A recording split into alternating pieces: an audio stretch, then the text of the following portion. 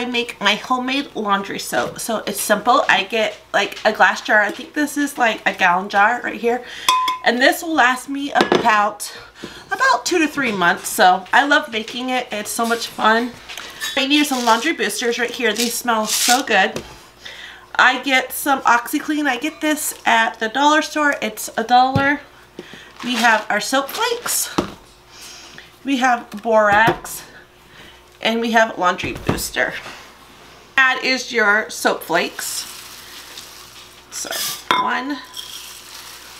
So we're going to add 2 cups of that on the bottom.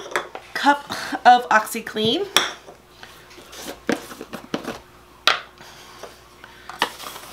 1 cup of Borax.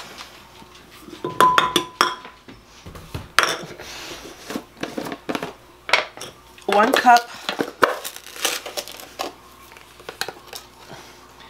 of laundry booster.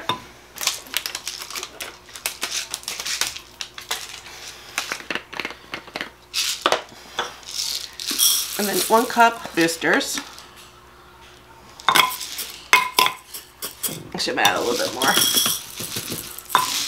There we go. And then add 2 more cups of laundry flakes.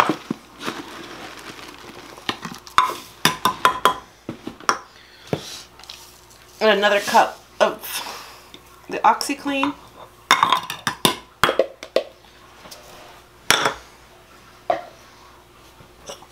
And then a half a cup of Borax.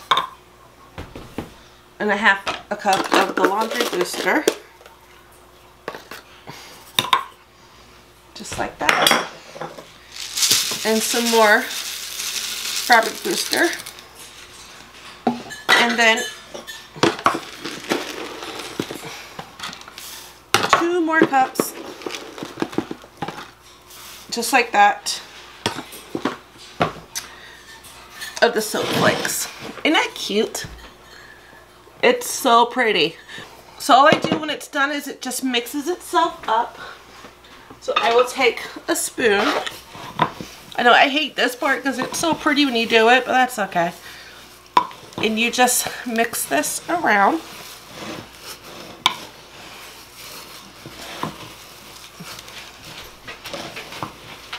And just like that. And there you have a 2 to 3 month supply of laundry soap. And now I use this with cold water. I've used this with warm water. It just works so well. And it's so much cheaper than buying laundry soap. I barely used any of my laundry booster. Or barely any of my Borax. And these are like $5 a piece. So I could probably get, that's all I used of these, 3 or 4 times of these container of doing it. I spent $1 for my Oxiclean, $3 for my Gain Fireworks, and I used half a container of my soap flakes. And the soap flakes are $5. So I made all this for about $9 for everything. So to me, that's a good buy. I have been doing this for years, so I thought I would show you guys how I do it.